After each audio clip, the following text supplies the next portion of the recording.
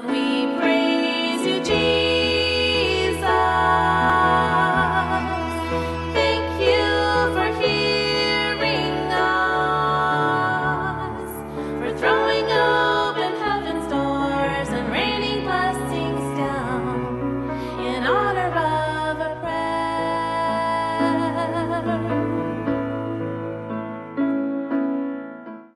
Good morning, and a happy Sabbath to you. And you know what? On a spring Sabbath like this, how can you say anything else? You know, I was driving, I think it was Tuesday. I was driving across Maple Street Bridge, and I looked out across the valley, and all of a sudden it hit me. It was different. The leaves were out. The leaves were out, and I got so excited. Just that fresh, those little tiny leaves, you know, one at a time, change the whole color, the valley and all. And I just said, thank you again, Lord, for new life. Just amazing. These are my helpers. These are my grandchildren, Sydney and Jared. I'm really glad you're here to help me, and we'll use this just a little later.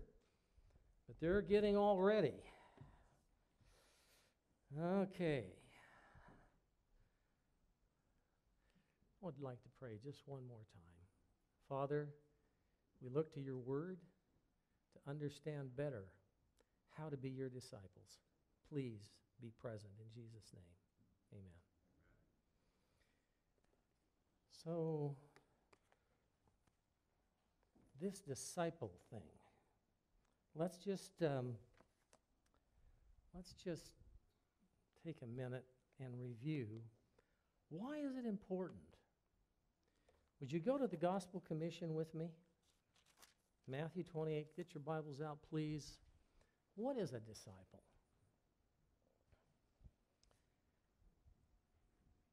You know, if we forget the basics,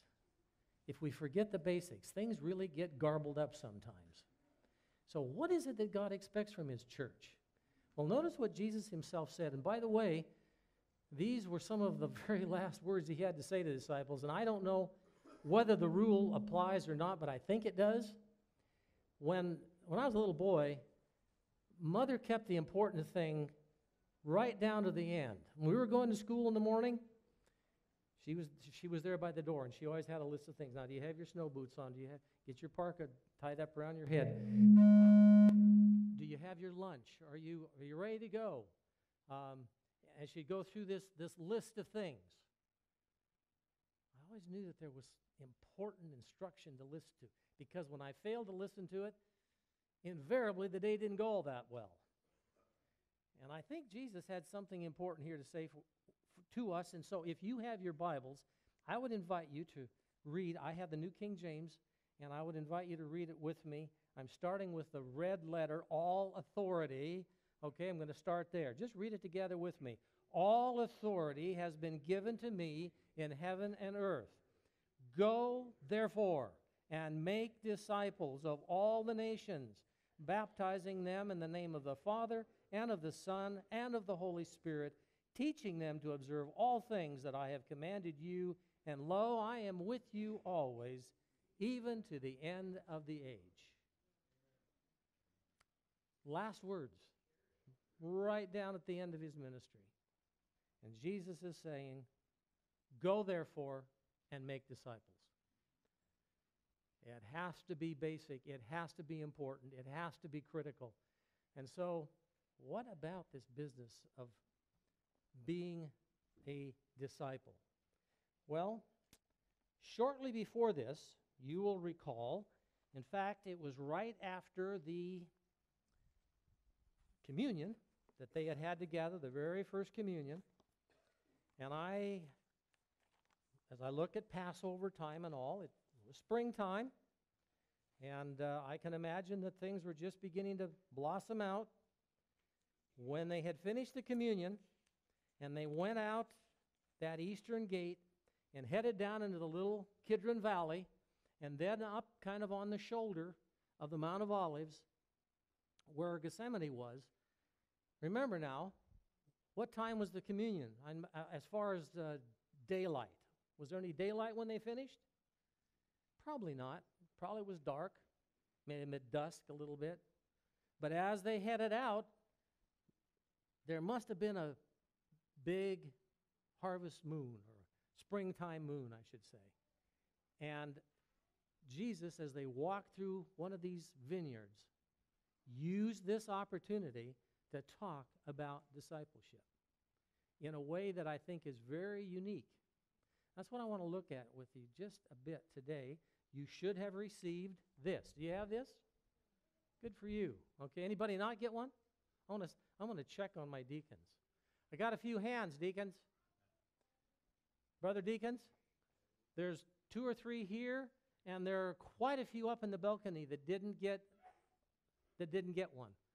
There's 1, and then there's 2 up here, and then the balcony needs probably a dozen or more. Okay? Thank you. Appreciate it.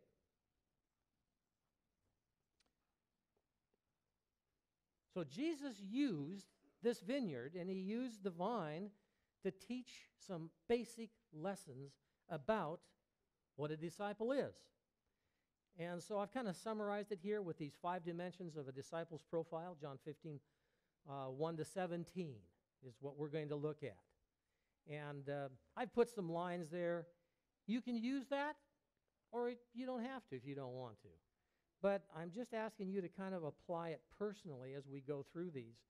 Want to start out with John chapter 15, and we're just going to look at those first 10 verses. And again, I'm encouraging you to use your Bible. If you don't have one, there should be a New King James Bible in the pew right ahead of you. Aren't we privileged? There are people that don't have Bibles. I mean, this is amazing. All we have to do, reach out and take one out of the holder in front of us. So here we go. Verse 1, I am the true vine, and my Father is the vine dresser. If I might apply that to us just a little bit more specifically, the true vine, Jesus was talking about the fact that back in the Old Testament, Israel was looked at as the vine. In fact, if you want to make a notation there, you can write it on that yellow sheet. In Isaiah chapter 5, and those first few verses, it talks about Israel as the vine. I'm not going to take time to go there today. The problem was Israel didn't produce the fruit that God had intended to produce. In fact, the story back there says they produced wild grapes. Now, I don't know if you've ever been around wild grapes. The ones I've tasted are yuck. Oh, they are so bitter, they are terrible. And so it's like, I don't want to have anything to do with those. Jesus says, I am the true vine. Okay? In a sense, he's starting over. Okay? And my Father is the vine dresser. Today we might say he's the master gardener. And every branch, verse 2, in me that does not bear fruit, he takes away. And every branch that bears fruit, he prunes, that it may bear more fruit. Are you getting the point? God has something that he wants to happen to those who are connected with him. The first thing, let me go on. You are already clean because of the word which I have spoken to you. Remember, this was just following the communion. So that's a reference back to that. Verse 4, abide in me, and I in you. As the branch cannot bear fruit of itself unless it, what? Abides in the vine, neither can you unless you abide in me. You got the idea. Come on, help me. I am the vine, you are the branches. He who abides in me, and I in him, bears much fruit, for without me you can do nothing. If anyone does not abide in me, he is cast out as a branch and is withered, and they gather them and throw them into the fire, and they are burned. Verse 7, if you abide in me, and my words abide in you, you will also ask what you desire, and it shall be done for you. By this my Father is glorified, that you bear much fruit, so you will be my disciples. Verse 9, as the Father loved me, I also have loved you. Come on. Abide in my love. If you keep my commandments, you will abide in my love, just as I have kept my Father's commandment and abide in his love. Do you think it's clear as to what he's trying to say to us? If we are going to be one of his disciples, one of his branches, we need to what? We need to abide in him. Now that word can be different in some other translations, I realize. It's a very simple Greek word, and it means either to dwell in, to make a home in, to connect with, to remain in. Today, I think we might say, Jesus is saying, I really want you to connect with me. I want to be able to feel along with you. I want you to be able to resonate with my concerns. I really believe that was his underlying concern. And you know, it's amazing to me that Jesus, our Creator, wants us to be so intimately connected with him. Doesn't that, I mean, he's not just making us and say, okay, grow up and go off and do your own thing. He doesn't say that. I want you to be with me. I want you to abide with me. I want you to connect with me. That is very important to our Savior. That's a disciple. You and I need to learn how to connect with him. Now, what's the option here? Did you notice an option? If we don't abide? Huh? We're pruned, somebody said. Yeah, we're pruned, yes. We are. We are separated from him. He said it very clearly there in verse 6. If anyone does not abide in me, there's the option. He is cast out as a branch and is withered, and they gather them and throw them into the fire, and they are burned. Okay, Sydney and Jared, I need your help. This is a very real thing to Jesus. In the natural world, he understands this very well because he's the creator that put this all together. And so, one by the one table, one by the other, there we go. Just hold him for a moment so I can get close and snitch one if I have the chance. No, you hang on to it. No, yeah, this is yours. Hang on to it, kiddo. Hang on to it. Good job. Aren't those beautiful? Huh? Those are globe grapes. Those are globe grapes.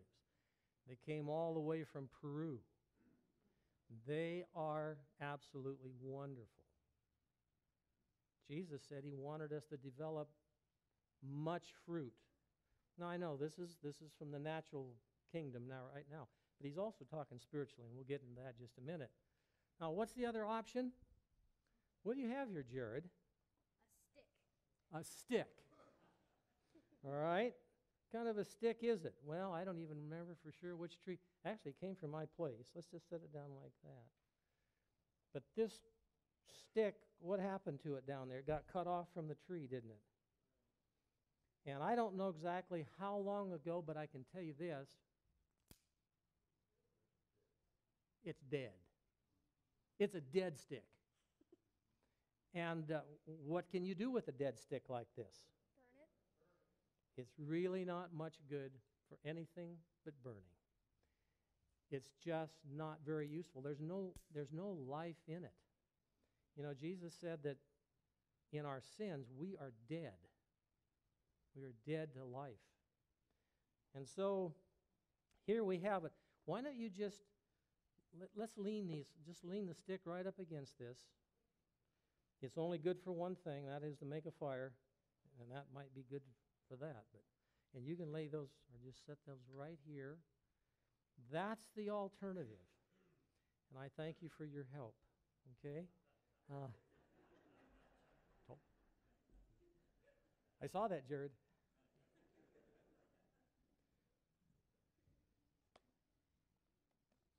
You know, Ellen White has something that in Steps to Christ has always been such a blessing. It's page 69. It's absolutely one of my favorite quotes of hers. Many have an idea that they must do some part of the work alone.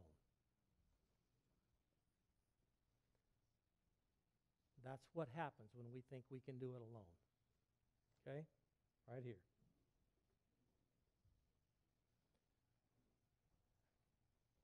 They have trusted in Christ for the forgiveness of sin, but now they seek by their own efforts to live aright. But every such effort must fail. Jesus says, without me, you can't, come on, do nothing. Our growth in grace, our joy, our usefulness, in other words, our service, all depend upon our union with Christ. It is by communion with Him daily.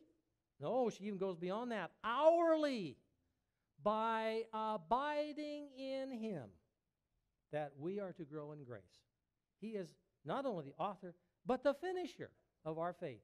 It is Christ first and last and always. Say that with me.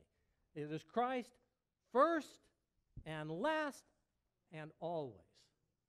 In other words, that's the only way we are going to arrive at the purpose that God has for you and me in our lives. And you can be sure when we arrive at His purpose, it will be fulfilling. It will be a wonderful, wonderful experience.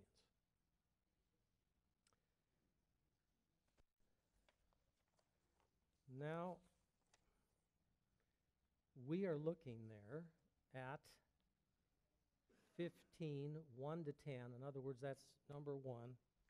Somebody may say to me, you know, I hear this all the time. I need to study my Bible, and I need to pray, but it just doesn't seem like it ever gets beyond that, just hearing it. I want to make a recommendation to you. Something that I have found to be probably the most useful and the most meaningful thing in terms of connecting with God on a day-to-day basis. Sometime, I don't know how many years ago now, I'm not even going to go there, but a good friend of mine, in fact, a pastor friend of mine said, you know, I've tried this and it works. And he actually gave me this little journal. And it's nothing but a journal that with lined pages. And he said, do soap every day. Really? Soap? Okay. Detergent soap? No. S-O-A-P. Okay, soap. He said, just take this, and he said, wherever you're reading in the Bible, if you're reading through the Bible, or if you're just picking it up one morning and you're just reading a particular verse, or whatever you're doing, he said, before you read that verse, just say, God, what is it you're trying to tell me? What is it that I need to hear from this verse this morning? Simple prayer, okay? Then he said, read the verse. And he said, write it down. Really? That's S, Scripture. Write it down, S. Well, but just write the Scripture down. And he says if it's too long, just write the most important parts that you pick out of it. Just write it down. He said there's something about processing that in the brain and writing it out that will make you think in ways that you wouldn't if you do not. So, Scripture, S. Then, O. That's, as you have read it, what has especially stood out to you? What has come to your attention? That's observation, your observation. You just write whatever the Lord impresses upon your thinking. Observation. So I'll write a little paragraph on observation. Then A, application. How could I take that and apply it in my life? Application. And I write just maybe a sentence, maybe a couple sentences. And then finally, P, pray. Pray over what you have just tried to apply or that you've been thinking about. S-O-A-P, soap. Now, I want to say to you, because there's a broad difference in age here in this congregation, if you work digitally and you prefer to do it on the computer, go for it. I'm not saying you have to sit down and write it out, even though there is something about writing it out that is pretty interesting. Make it yours, apply it, and it will connect you in ways. I can tell you, in fact, I would challenge you. Try it for a month. Try it for a month. And at the end of the month, make sure you write it on your calendar. At the end of the month, sit down and evaluate it for yourself. Don't take my word for it. Try it for a month. And I believe you will find what I found, that it brought me into a relationship where I was thinking God's thoughts after him in ways that I had never done before. Really recommend SOAP. Good old SOAP. Well, you can do that too, and I certainly recommend memorizing Scripture as well.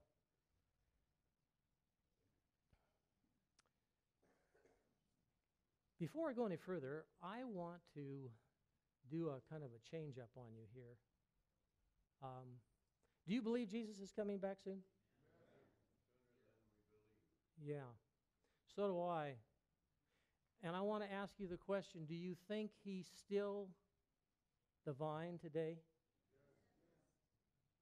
Okay, is he the vine that extends throughout the world, throughout all the cultures and all the languages? Do you believe that?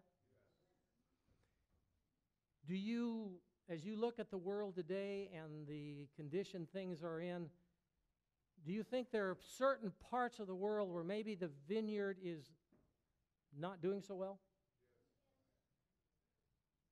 Where would some of those places be? I hear Middle East, yeah. Yeah, I hear Middle East, I hear China.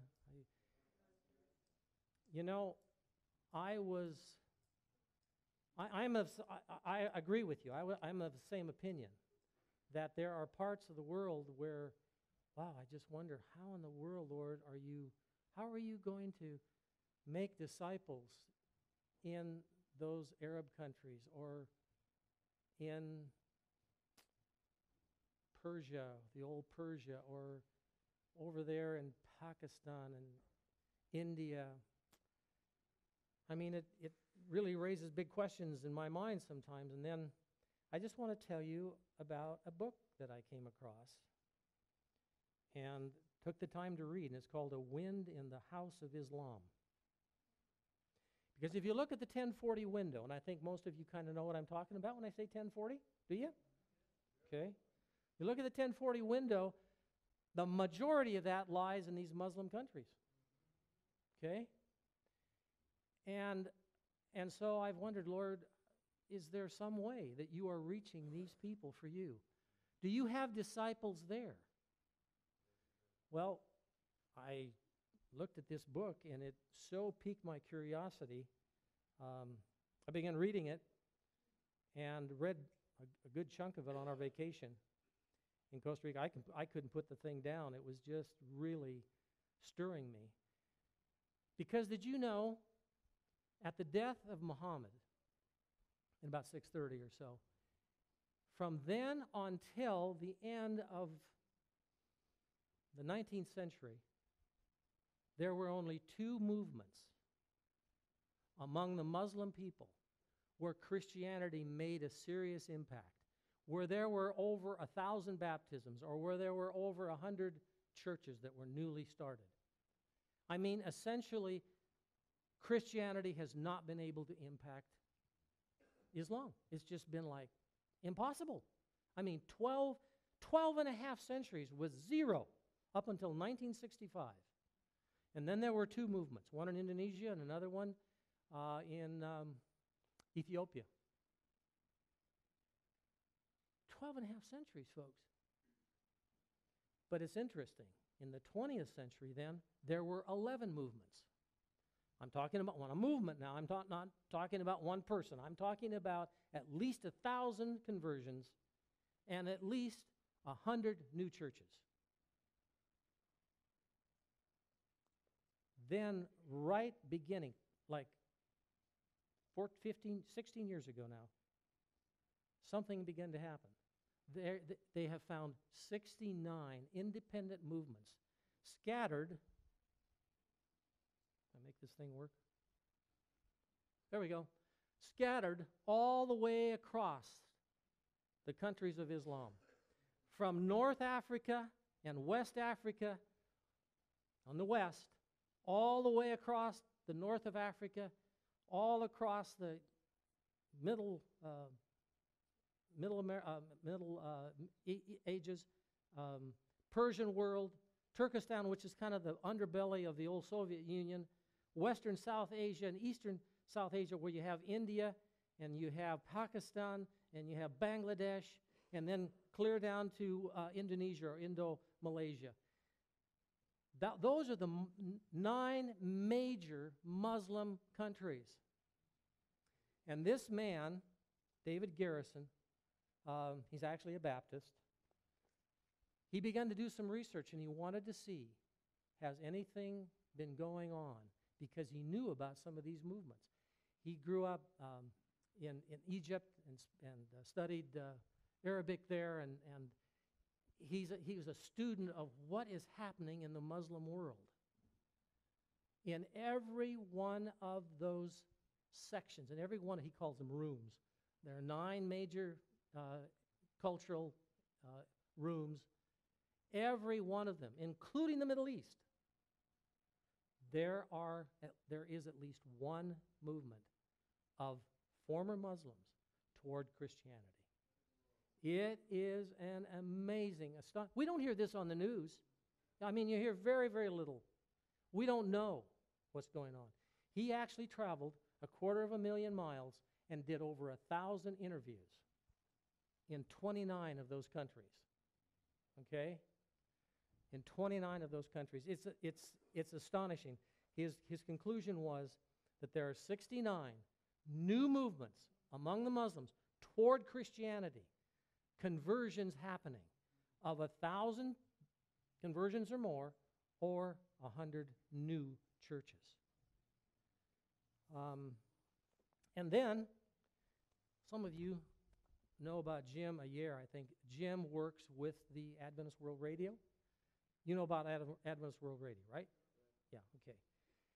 And he wrote the little book. Some call them miracles. I wanted to just read this one section here because he does such a good job of summing up what is going on. There are stories coming from many parts of the world speaking to the fact that God wants to wake up the Muslim community to the reality of the Creator God. Jesus is appearing to Muslims in dreams and visions as a man dressed in white. Angels are visiting them in person, giving Bible studies, and the Holy Spirit is urging them to study and discover Isa al-Masih, Jesus, the Messiah of the Quran. When studying their own book, many are discovering that Jesus is coming back to the earth and that there will be a judgment, a final judgment. In other words, Muslims, by and large, believe in the second coming of Christ. They believe it. They're Adventists. Don't know it. It's interesting.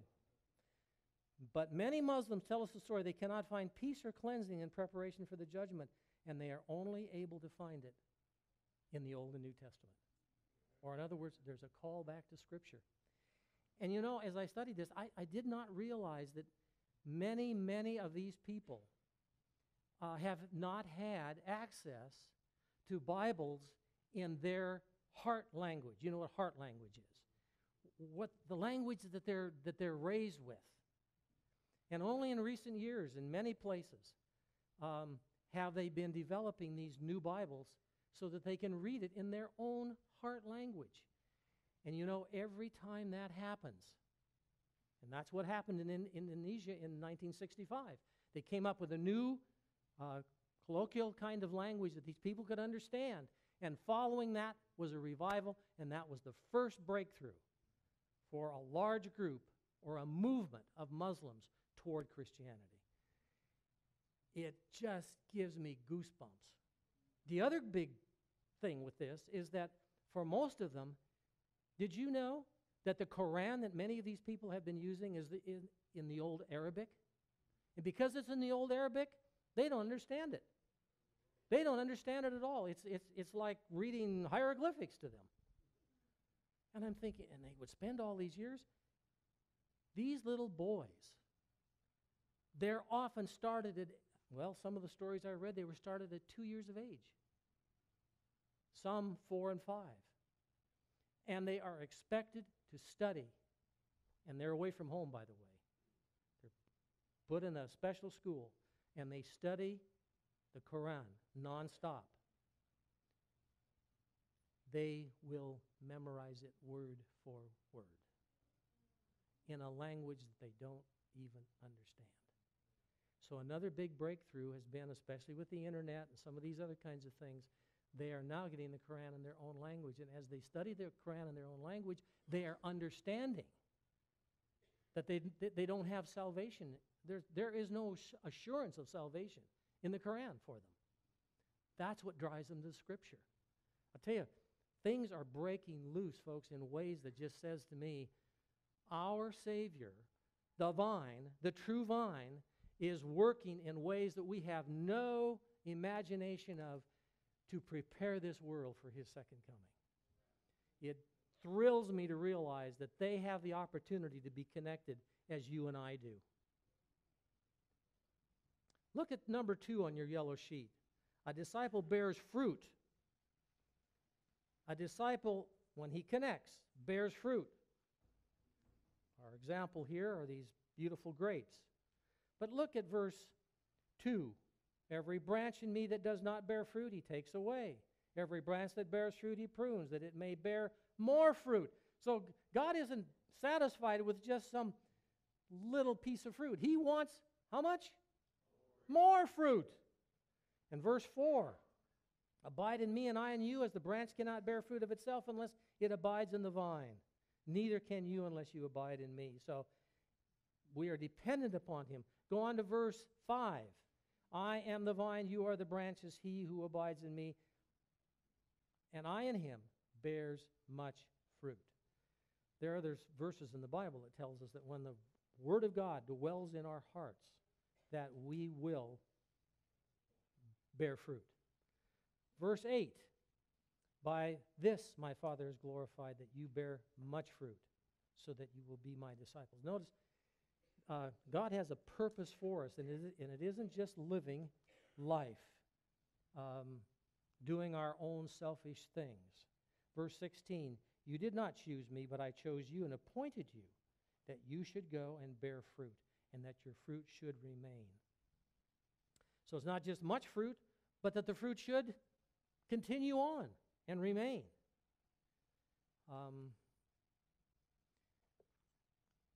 Jim Ayer tells an amazing story that I must mention to you, because I do believe that the true vine is preparing his vineyard. This came from Kenya.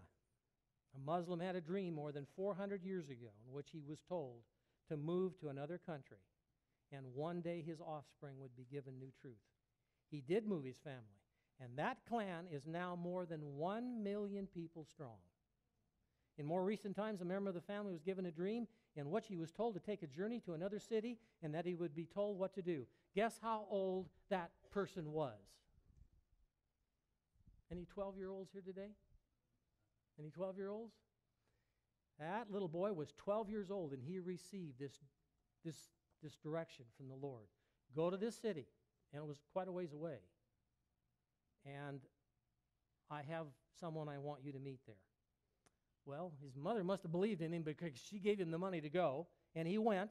He made the trip, and he kind of wandered around in this big, distant city and didn't know what to do. He was about ready to go home. In fact, he was headed to board the hometown train when an elderly couple walked up to him and called him by name. They were Seventh-day Adventist missionaries. And those three had an opportunity to share. They gave him the Adventist message. That young man, that 12-year-old boy, isn't that wonderful that God would, it's like Samuel, or, isn't that cool? He takes it back to his people. Well, the story goes on because this young man soon became an adult. He died. His children are now carrying the three angels' message to this clan, a clan of almost 1 million people. They are very quiet Sabbath keepers in this country that I don't even know the name of because they don't dare mention it. Do you see how God is doing this? This is all I'm trying to say to us. Let's not give up in discouragement. Let's not think that Al-Qaeda and their ilk are taking over everyone. That is not true. God is at work in his vineyard in ways that we don't even realize. A recently converted Muslim was visiting a remote village in another country when, upon entering a home, he was met by a man who excitedly told him, "You are the man of my dream. I saw you in my dream, and you are going to help me find the truth of God." So this man took time to sit down with this brother Muslim, and together they studied the Adventist message. There are people groups all over the world, some in isolated places, that are receiving divine instruction in very miraculous ways. A friend of one of our producers and his family made their way as missionaries into the dense jungle mountain area of the Philippines, only to discover that their arrival had been announced by dreams given to the village chief. So when they started the evangelistic meetings, the call went out from the chief. Everybody came and attended. You know what part of it is? Part of it is the devil has pushed his agenda so far to such an extreme. There is such ugliness and such terror that many of these Muslims just say there's got to be more to life than this. We cannot go on living like this. And they have denied that the terrorism and the death and the beheadings and all of that stuff that is just so far out. You know what they say? We are looking for a new Sharia. Now, you've heard the Sharia law. You've heard that, haven't you? Haven't you heard that word? It simply means we're looking for a new way of life. We are looking for a new way of life. Who do you suppose is awakening that hunger in them? Absolutely. And so I believe that God wants us to bear much fruit. Look at number 3. A disciple is what? Oh, obedient. Number 3, obedient. Verse 10, if you keep my commandments, you will abide in my love. Notice, though, when he talks about the commandments here, that they are always couched in what? Love. Okay, let's not forget that. They really go together. Verse 10 and verse 14. I must tell you the story of Sheikh Hakim. Sheikh Hakim. He's a young man, really. Probably in his mid-30s or so. When I was born, my father took a vow. My son will only study the Quran and never work for me. So from the age of 2 until I was 18, I only studied the Quran. Can you imagine that? Hakim is a hafez, meaning he has memorized the Quran. So he felt a real need to accept the gospel because of some of the wicked stuff he saw happening. He does talk about when he was a Muslim, he burned Christian churches. He would kill. If anybody said that Jesus was God, that was enough to set him off. He would kill. But he said, I accepted the gospel because it came to me in my own way of understanding. At the time, I was the overseer of 4 mosques and was training 300 Islamic teachers. One day, a local African evangelist gave me an Injil. An Injil is a New Testament in Arabic. Before this happened, I thought that all Injils were corrupt and lost. But this was in Arabic. I believed Arabic to be the language of God. So it could not be corrupted. So he started to study the New Testament. First, this evangelist shared with me a teaching that both Muslims and Christians share, that Jesus is is coming again. My, thank you, Lord. And those who do not believe in him, he will destroy with his breath. This was the same teaching as the Quran teaches. So I was confused. I prayed to Allah, you know my heart. If there's something I must do, show me. Guess what God did? He gave him a dream. And in the dream, he saw someone out working on the mosque's minaret. And he was up there at the speaker, up on top, trying to fix this thing. And then he said, I looked again, and at the base of the minaret, I saw there was another man down there with an axe. And he was chopping the minaret down. Then, as I looked closer, I saw that that man was me. 4 times I had the dream. The next morning, I went and found the evangelist who'd given me the Injil and asked him, what does this mean?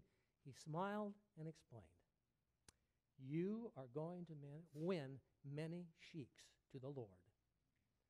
So immediately, I became a follower of Jesus. And immediately, I met with great persecution.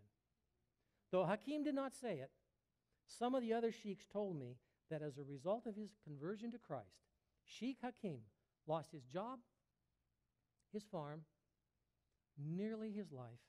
His own father hurled a spear at his apostate son, piercing his back and nearly killing him. Today, Hakim moves from town to town because there are always those who are trying to kill him. What do we say? A disciple is obedient. Does he sound obedient to you?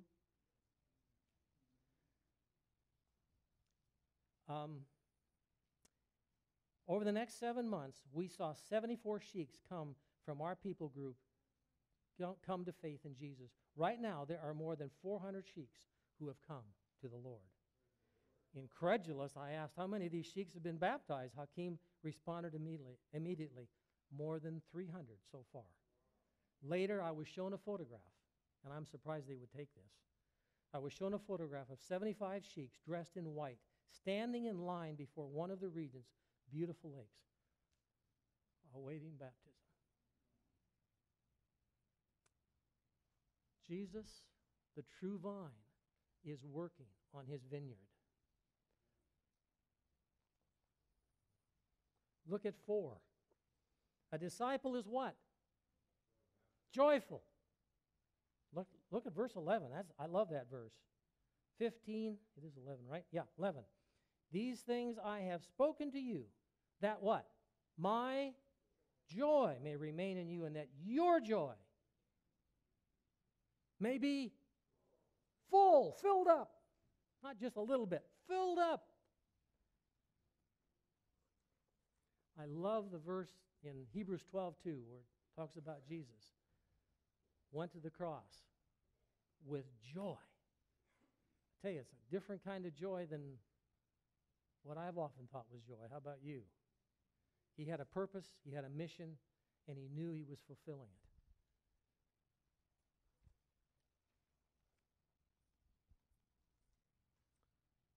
My goodness, I've got to quit. But you got to hear this one. This happened in Turkestan.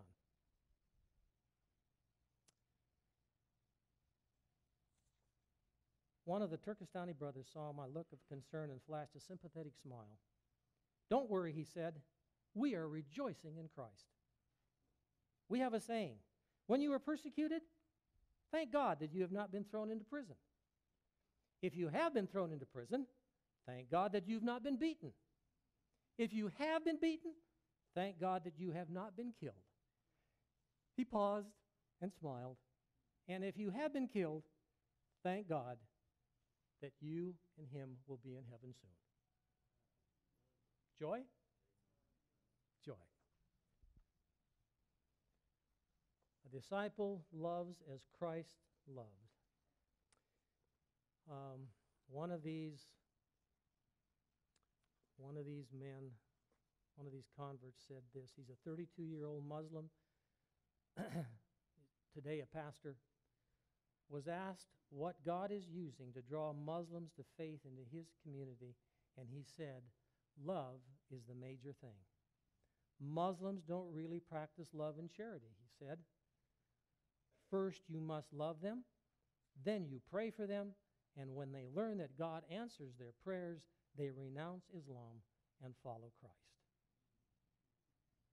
I talked to a 22-year-old woman from a strong Muslim background. She had been a Christian for 8 months. She said, Christianity is so sweet. I love the way Christians treat each other.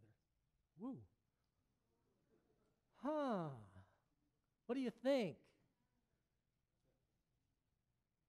You know what? I love that about this church too. And Megan, where are you, Megan? Megan gave a testimony last week here that touched my heart. She said, I have felt accepted and loved here. And I thought, that's the way it needs to be, right? If we're connected to the vine. She says, Jesus answers my prayers. I asked a young woman from a strong Islamic family who disowned her when she became a believer. I said, following Jesus took a lot from your life, didn't it? She replied adamantly, no. Now I can preach. I can sing. I can talk to people about Jesus. That is exciting to me. I am a changed person now. I am no longer a part of the world.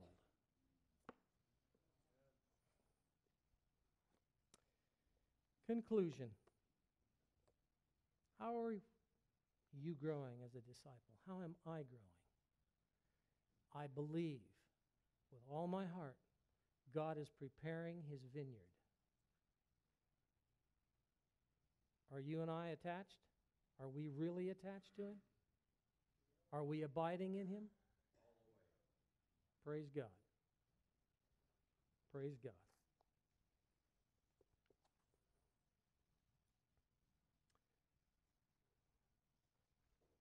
I'll wrap it up. Amal is a 21-year-old college graduate who's been a follower of Christ for nearly 2 years. She's anticipating being married. She said, as I was getting older, I was convinced that Islam was right. It was just formality. It wasn't right. It was just formalities, rituals, words. I read the Quran, but I couldn't understand it. I thought, there's so much terrorism and killing of innocents. In the Christian faith, I saw that there was love and peace. But in Islam, there was just fear of doing the wrong thing. You see, when you and I live that number 5, the love, you see what it does to those around us. I could see that there was truth in Christianity because there was love. There's no power like that, is there? I was able to see the difference between the truth and the lie. I began to open the internet and search. By the way, the internet and the movie Jesus, story of Jesus from the Gospel of Luke, those have been very, very important tools. I began to open the internet and search. I looked at some of the teachings from some of these Christians who now are bold enough to even get on the internet. Then I started having visions of light. I would always see light. I would sit by myself and pray, God, I want to know the truth. Please give me the truth to come to you. Then God opened up to me and showed me the way of Jesus and the way of peace and truth and love. Today I have 7 groups that I lead. There are about 35 total in these groups. I asked them all, who is Jesus to you? She said, he is the Father to us. He's my friend. He's my love. He is my Lord God. And who is Muhammad, I asked. I don't see him as a prophet. He didn't come to give a message from God. He gave us his thoughts, his own independent ideas. I asked her about her plans for marriage. I'm not going to marry anyone other than a believer. No one will tell me what I must think. This will be difficult because my father is a strong, strong Muslim and will want to know that my husband is a devout Muslim. Less than a year later, Amal's father gave her as a wife to a man from a strong Muslim family. Before her first year of marriage was over, Amal's new family discovered her faith in Christ. They responded by beating her to learn the names of those through whom she had come to faith in Christ. Then they sequestered her from leaving the house. She has never been seen since.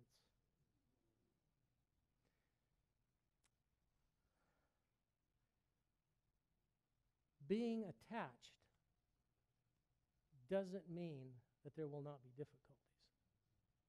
But you and I can be part of this vine that really covers the earth. Did you know that even as we sit here today, and I found this, you get the Adventist World? This is April 2016. Willing to die for their faith. There are 17 couples, Seventh-day Adventist couples, from South America who are today in the Middle East. And they're in the Middle East to become tent maker missionaries. They are only supported until they can get their own profession, whatever it may be, going, and then they're really on their own. And this article simply points to the fact that they have to be prepared to even lose their life, possibly, if they get in the wrong kind of a set of circumstances. I guess my prayer that I would encourage all of us to think about, we need to be praying that God will hasten this work and that the Muslim people, do you know how many Muslims there are in the world? 1.6 billion. 1.6 billion. They need to have an opportunity to know Jesus. They need to be connected to the vine. And you can see some are learning. Some are getting the idea. And God's Spirit is working.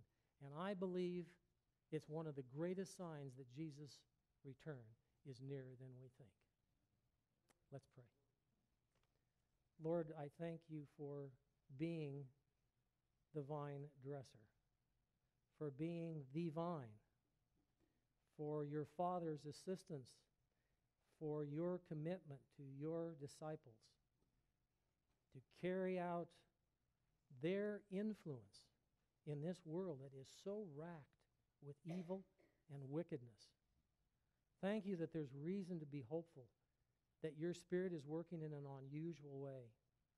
And I want to pray for these different groups around the world, from West Africa all the way to Indonesia, and up into Turkestan and around the Middle East. Dear Father, pour out your Spirit upon these people. And Lord, help us to be faithful disciples here and do what we can because we are connected to you. May our lives be full of the fruit that you want us to have. For this I pray, and I thank you in Jesus' name. Amen. Hi, I'm Dave Lounsbury, and I'm the pastor here at the Spokane Central Seventh-day Adventist Church. And I want to thank you for joining us with our worship today. Whether you're watching on Channel 14 or on our YouTube channel or some other way, we're thankful that you've joined us. If you happen to live in the Spokane area, we'd be delighted to have you come and worship with us. We're located at 828 West Spofford on the north side of Spokane, and we'd be delighted to get to know you. If you're interested in Bible study, we love to do Bible studies as well. You can contact us through our website or through email or through phone or through a variety of ways, and all that information's at the end of the video. But come and visit us sometime, and visit us often here on YouTube or Channel 14 as well. God bless you.